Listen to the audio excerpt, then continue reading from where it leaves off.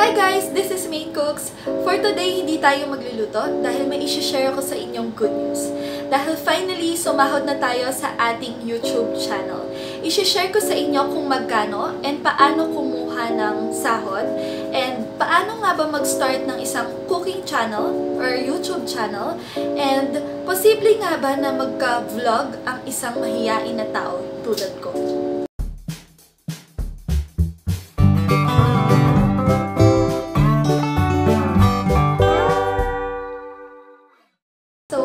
Guys, my name is Charmaine and I'm 26 years old and I live in Las Piñas City. Ako yung kamay behind ng Maine Cooks. Oo, ako yun. Paano nga ba ako nagsimula sa YouTube? So, nag-start ako noong June 2019 and ang naging motivation ko sa pag-start ng aking YouTube channel is yung passion ko sa pagluluto. Although, graduate ako ng tourism management pero hindi ko yung pinursue yung pagiging or flight attendant kasi parang hindi ko gusto yung work nila. Narealize ko na hindi talaga ako friendly na tao, which is yun yung kailangan sa pagtatrabaho as an FA. So, I wasn't expecting anything from my channel. Parang hindi ko inisip kung may kikitain ba ako dito or may mararating ba yung YouTube channel ko. Pero yung mindset ko is gusto ko lang ma-share yung recipes ko. Gusto ko ipakita kung paano ako magluto. Since, di ba, puro kamay lang din yung pinapakita ko. So, ang naging first problem ko is hindi ako marunong mag-edit. Yun talaga yung pinaka-problema ko. Pero, agad-agad may binigay sa akin na sign si God. Kasi, yung pinsan ko, willing siyang tulungan ako sa pag-edit. Actually, siya talaga yung nag-edit sa akin. Ito, si Kurt Benagua. So, siya talaga yung nag-edit ng aking mga cooking channels at first. Siya yung nag-edit sa akin. Siya yung gumawa ng logo ko. Siya yung gumawa ng intro ko. Sobrang galing niya. So, if it wasn't for him, hindi ako magkakaroon ng YouTube channel. Kaya, thankful ako sa kanya. Thank you, Kurt, to my cousin. So, kung gusto niyo magpagawa sa kanya, sobrang galing niya na digital editor and digital artist. Sobrang galing. You can message him. Yeah, share ko lang. Ang second frustration ko naman is hindi ako ganun ka-popular na tao. Hindi ako sikat, so hindi ko alam kung saan ko kukunin yung subscribers ko eh. Kasi hindi nga ako sikat, hindi ako friendly, so meron naman akong friends, guys, pero few friends lang yung meron ako. And actually, camera shy din ako, kaya kamay ko lang yung pinapakita ko. And takot ako sa public speaking. Possible ba talaga na magkaroon ng YouTube channel ang isang mahiyain na tulad ko? So, the answer is yes. Kahit maraming frustrations, hinayaan ko na lahat yun. Parang, I gave up all my frustration kasi gusto ko naman talaga tong cooking channel ko na to. Walang pumipilit sa akin, wala rin ano, kasi passion ko nga magluto. So, binigay ko na lahat ng frustration ko sa mundo and I gave it up and I told myself it's up to you. It's up to him already. So, ang gagawin ko na lang ngayon is gawin ko yung best ko sa pagluluto and pag-explore ng mga recipes. So, kahit walang manood, okay lang sa akin. Yun na yung inisip ko, naging mindset ko. So, yun na nga, nag-start na ako ng YouTube channel ko and nagluto ako ng nagluto. So, yun na nga guys, paunti-unti nagkaroon ako ng mga raw viewers, mga silent viewers, mga stranger viewers, mga iba't ibang viewers sa iba't ibang bansa na hindi ko nakilala. Hanggang sa, eto na nga, nadadagdagan na yung subscribers ko, dumadami na yung mga nanonood sa akin.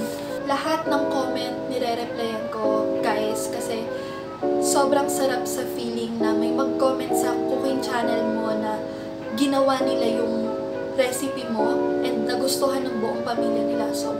Sobrang sarap sa feeling. Alam niyo ng mga kapwa ko nagko-cooking channel, no? Sobrang sarap nun sa feeling and nasarapan sila. Parang mas nai-eager ka pa na gawin yung best mo and damihan pa yung mga recipes na gagawin mo. Although, eto pa rin naman ako guys. Isa pa rin akong small YouTuber. Hindi ko alam kung YouTube. Basta YouTube ang gusto ko na pagpili. syempre, hindi naman madali. Hindi naman talaga madali ang pag-YouTube dahil una sa lahat, kailangan mo ng 1,000 subscribers and 4,000 watch hours. Yun yung pinakamahirap, yung 4,000 watch hours.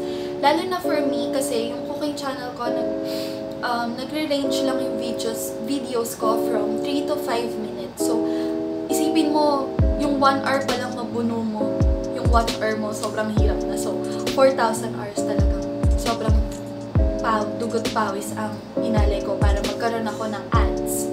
Ang unang kailangan mong gawin para mag-grow yung YouTube mo is makipag-communicate ka sa viewers mo. Alamin mo yung gusto nila. Alamin mo yung mga trending din na recipes. And of course, yung lahat, syempre, ang dami-dami na rin cooking channels sa buong YouTube. So, kailangan bigyan mo siya ng touch ng, alam mong, uy, si Maine Cooks yun yung luto niya. Yun, parang ganun. So, show your passion, show your creativity, i-show mo lahat ng pwede mo i-show. Kasi sa'yo na to eh, channel mo to. So, ano pang kailangan mong gawin? Ipakita mo na lahat. So, eto pa, huwag mong iisipin na malaki ang pera sa YouTube. Dahil kung yun ang magiging mindset mo, gusto mo na lang mag-YouTube para magkapera. So, hindi ganun yun. Kasi, ang malalaki lang talaga na pera dito, of course, is yung malalaki na yung pangalan sa YouTube. Tayong mga small YouTubers lang. So, medyo small lang din yung kikitain natin. So, kailangan mo talaga dito ipakita yung passion mo and yung magandang content. Hindi yung basta-basta lang. Kailangan mo ng puso and passion. So, eto na nga. I-share ko na sa inyo kung magkano yung sinahod ko sa YouTube. So, eto na siya guys.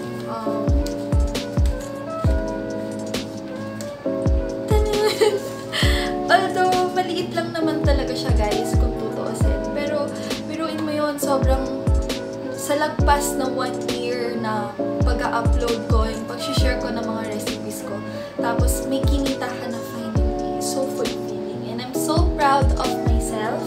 And I know that the people around me is so proud din. Kasi, di ba, nagawa mo yung passion mo, tapos kumita ka pa. Sobrang sarap sa feeling.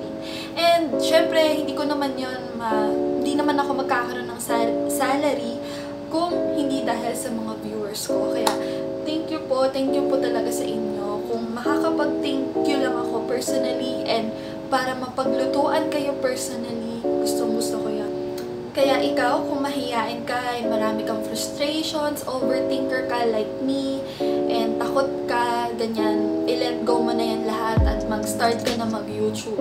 Diba? Sobrang dami nang nag-YouTube and i-start mo na, i-show mo na yung passion mo, yung creativeness mo.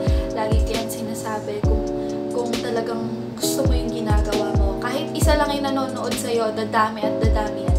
Wala naman nagsimula ng madami agad, diba? Unlike, diba, alin na lang kung talagang sikat ka. Pero, diba, sa mga small YouTubers like me, kahit may isang nanonood, titiwala sa'yo, ituloy mo yan. So, eto na nga, nandito na tayo sa pagkuha ng ating YouTube sahod. So, sa pagkuha ng YouTube sahod, kailangan mong mag-sign up sa Google Adsense.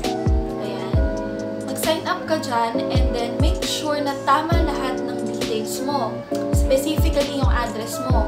Talagang kailangan tama yan kasi anytime na ma-achieve mo na pag monetize ka na or pag meron ng ads yung iyong YouTube channel at nabuno mo na yung 4,000 hours is at yung threshold is ipapadala na sa'yo agad yung Google Adsense PIN mo.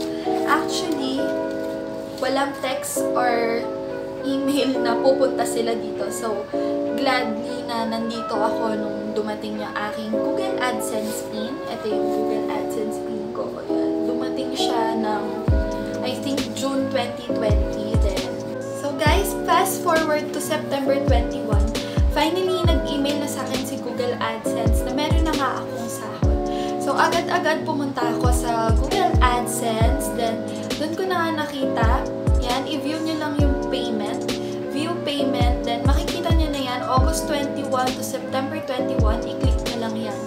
Then, ayan, lalabas na lahat ng details na kailangan mo. Nandiyan na lahat. So, hindi ka naman mahihirapan kasi nandiyan na yung MTCN number. Then, ang pinili ko kasi na pagkukuhanan ng aking sahod is Western Union. Yun na lang din yung piliin nyo guys kasi yun yung pinakamadali. So, nandun na yung MTCN number. Take note nyo lang yun dahil yun lang naman yung hihingin sa Western Union. And then, magdala kayo ng 2 valid IDs, although 1 valid ID lang yung hiningi sa akin. Ayun. Ayan yung mga ganap-ganap ko nung pagkuha ko ng aking YouTube sahod. Yan. Sobrang saya ko.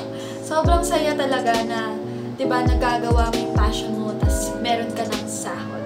So, guys, ayun lang naman yung aking YouTube video for today. Sana nagustuhan nyo and sana naging informative ako and inspiration din ako para sa inyo. So, if may tanong kayo, huwag kayong mahiyang mag-comment. Sobrang active ako sa comments. Lahat yan binabasa ko isa-isa. Ayun, kung may tanong kayo, just comment down below. And yun lang guys. Thank you so much for watching. On my next video, promise ipapakita ko na sa inyo yung cooking setup ko. Sobrang simple lang nun guys. Pero 'di ba, sa mga gustong mag-start ng cooking channel, malaking tulong yun sa inyo. So, ishe-share ko sa inyo yung cooking setup ko. Simple lang yun. So, ayun lang guys. Thank you for watching. Sana nakatulong sa inyo. And don't forget to subscribe and click that bell para marami pa kayong mga videos na aabangan